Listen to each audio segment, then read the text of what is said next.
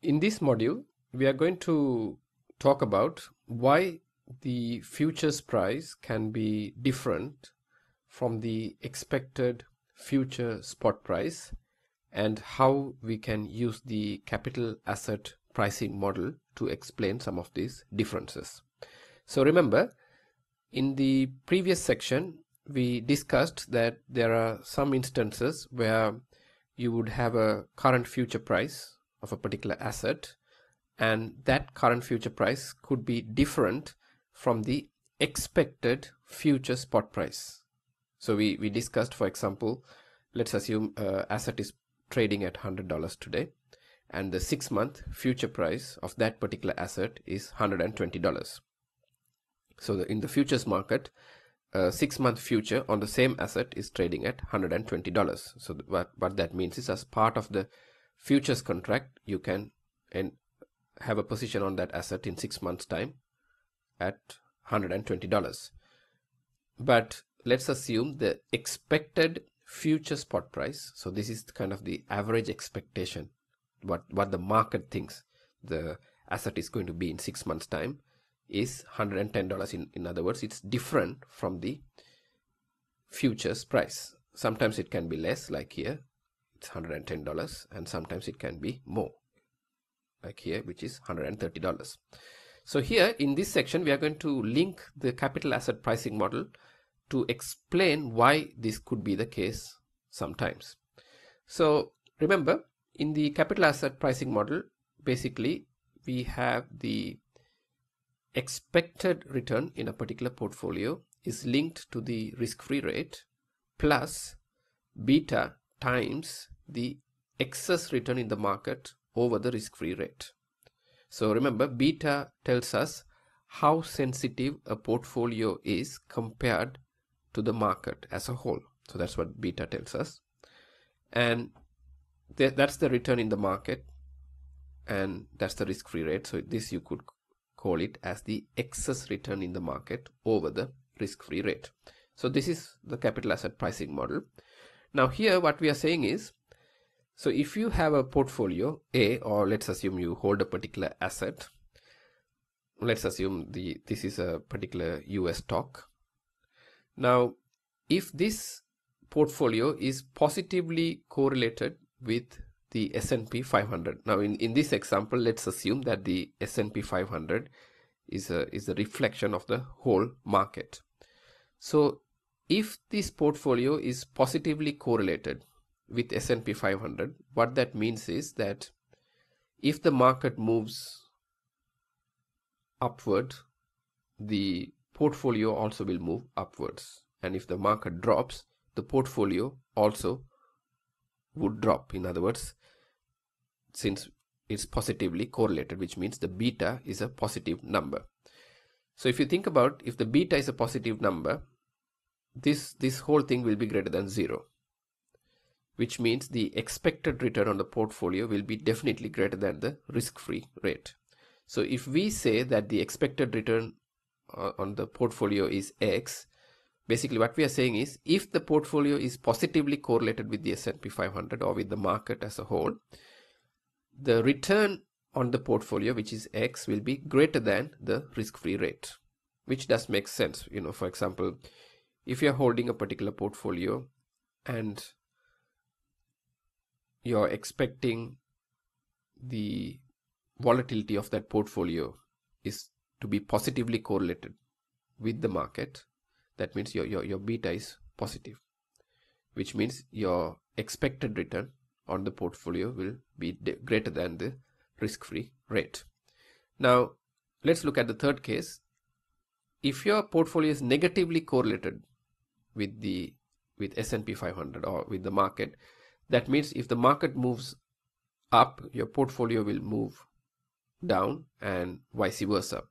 So which means your beta is negative. Remember, beta tells you how sensitive is your portfolio compared to the market. So if it's negatively correlated, beta will be a negative number. So if this is a negative number, that means when you add these two together, what you will get will be less than the risk-free rate. Will be less than the risk-free rate, because this will be a negative number. So your expected return of your portfolio will be less than the risk-free rate if you're negatively correlated. And of course, if you're not correlated with the S&P 500 or with the market, then your beta is 0. So in that case, your expected return will be simply the risk-free rate. So now we are going to discuss this same thing what we discussed here, but with some details in terms of a formula for you to how you can link the futures price with the expected future spot price, how these two can vary based on the expected return of the portfolio and the risk-free rate. So let's assume you have a particular portfolio and the portfolio's value today is P, and let's assume the future price of that portfolio in time T is F. Now if R is your risk-free rate, let's assume the R is compounded on an annual basis, then you could say that if you discount your future price based on R, you will arrive at P. So this is a formula. It's a very simple formula. You're saying this is your future price over time T. If you discount it based on your risk-free interest rate with annual compounding R, you will come back to P. So that's the formula here. Now let's see how you can create a synthetic position in the asset at time T. So remember, when we talk about a synthetic position, basically what we are saying is how you can create a similar position in a particular trade but without actually holding that trade. So when we are talking about holding a synthetic position in the asset at time T, now of course the most easiest way is you just purchase that asset at time T and then you will hold the asset. But when we are saying synthetic position in the asset at time T, basically what we are saying is we want to use some other trades and come up with a risk profile that will look exactly as if we are holding the asset in time T. So that can be done by entering into these two trades. So the first one is you invest P at the risk-free rate R. So in other words, you invest a cash amount equivalent to P at the risk-free rate R. So that will be negative P, remember, because you're investing means the cash goes out of you, so that's minus P. So remember, over T, over a time period of T, that P will grow to P times 1 plus R over the time period T. So that investment P will grow to P multiplied by 1 plus R over the time period of T. And we are assuming R is the risk-free rate based on annual compounding. So that's your first trade. You invest P at the risk-free rate, and then you enter into a long futures contract to purchase the asset at time T. So remember, the second trade, when you enter into a long futures contract, there's no cash inflows or outflows. When you enter into a futures contract, you do not actually pay or receive cash. But when you enter into a long futures contract at maturity, at time T, part of your futures contract, you will purchase the asset part of the future and you will pay F. So that's what you see here, minus F, because you will have to pay this money. That's minus F. Now when you invest P at your risk-free rate, that will grow to this amount F here. So that means A and B will cancel out. Now when you purchase the asset as part of the futures contract, you will pay F and you will hold the asset. So A and B, if you enter into trades A and B and you hold them till time T, you will the resulting position will be C, which is you will have an asset in the market, and let's assume that the value of the asset at time T is ST. And now here I'm saying sell the asset, because if you sell it, you will have the cash equivalent to ST. You don't have to sell it. Even if you hold the asset, basically you will end up with this position.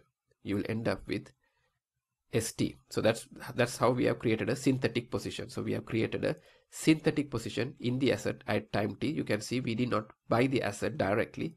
We entered into these two trades. We invested P at the risk-free rate, and we entered into a long futures contract. By taking positions in these two trades, we end up with C.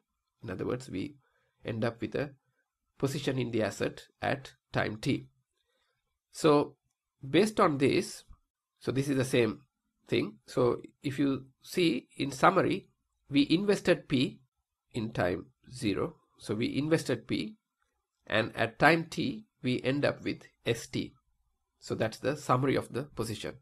We invested P. Remember, when you're entering into a futures contract, you do not pay or receive any money. So this will not involve any cash flows. So we invested P and we ended up with ST. So this whole thing is a combination of two trades. So you can consider this as a particular portfolio. So you can say the expected return from this asset ST equals P. Remember, this is what we invested. The cash we invested is P. P multiplied by 1 plus X. Now let's assume X is the return, the total return from this investment. In other words, if you take A and B together as a portfolio, the return from this portfolio is X. So what we are saying is we invest P, and then that investment grows at a rate of X. So that's what we are multiplying, 1 plus X over a time period of T, and that will give us ST, which is the expected future spot price at time T. So this formula basically tells us I'll take P, I'll invest P over a T time period. So that's this. And if the expected return from the synthetic produced position, that's X is the expected return from the synthetically produced position, it will grow at a rate of X, and that will give me ST, which is the spot price of the asset at time T. So that's the future spot price.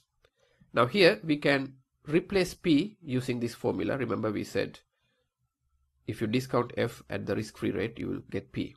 So instead of P here, we can put F over 1 plus R over a time period of T. So that's what we have done here. We have replaced P with F over 1 plus R to the power of T.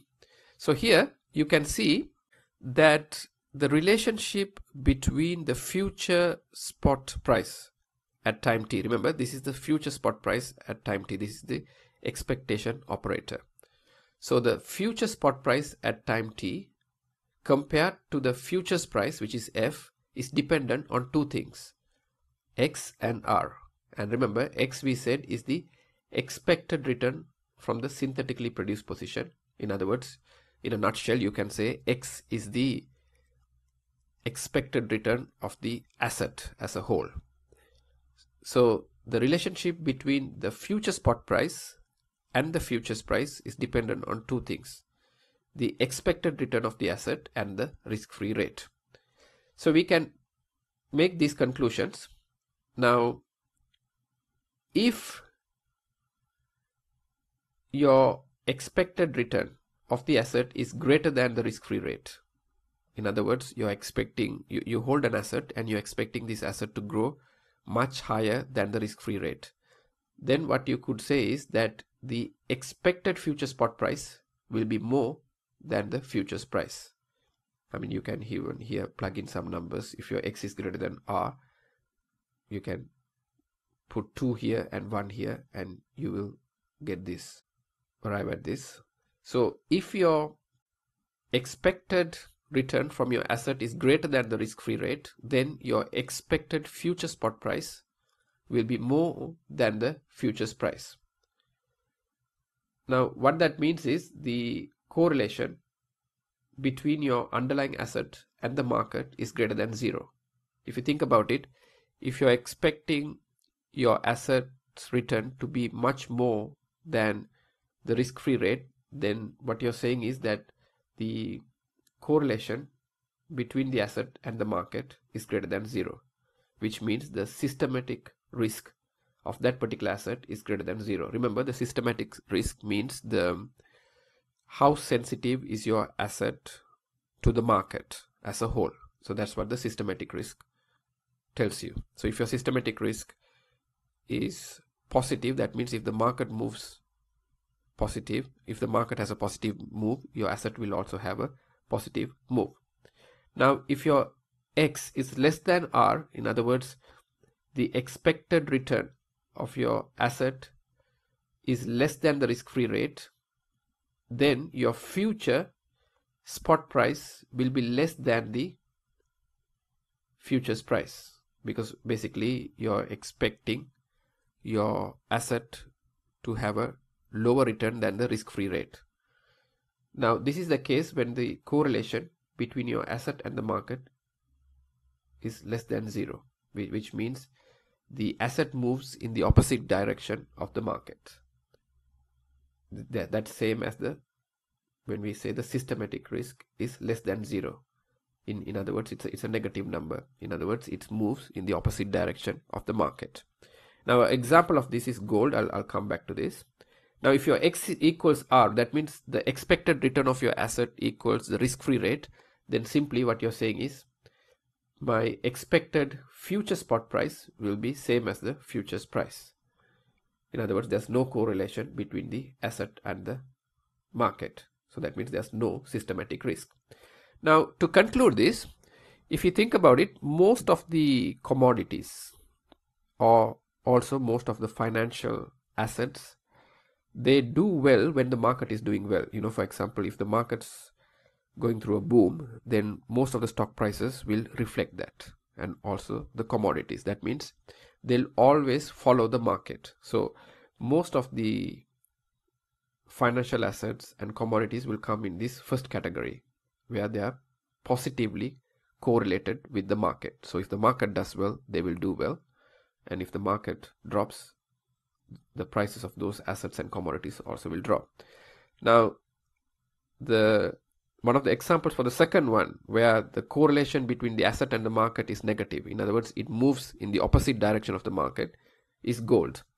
Because if you think about it, now even in these times when, due to the pandemic, when the market's not doing that well, what most investors would do is they will put their money in gold as a safe bet. So in other words, so there'll be more demand for gold when the market's not doing that well, which means the price of the gold will go up when the market price goes down. So gold is an example where the expected future price will be less than what's indicated by the futures price, because gold is normally considered to be negatively correlated with the market. And then of course, if there's no correlation, then the expected future spot price equals the futures price. Now, having said all this, one thing to remember is that, is it possible to empirically prove these three? In other words, can you empirically prove that the expected future spot price is different from the futures price? Now, the conclusion is that the best estimate of the expected future spot price is the futures price. So that's something to remember. The best estimate of the expected future spot price is the futures price. Now, of course, we can use this capital asset pricing model to explain any differences we see when the expected future spot price is not same as the futures price, but the best estimation of the expected future spot price is the futures price. So that's something to remember. If you have any questions, put it as a comment or drop us an email and we can have a look. Thank you.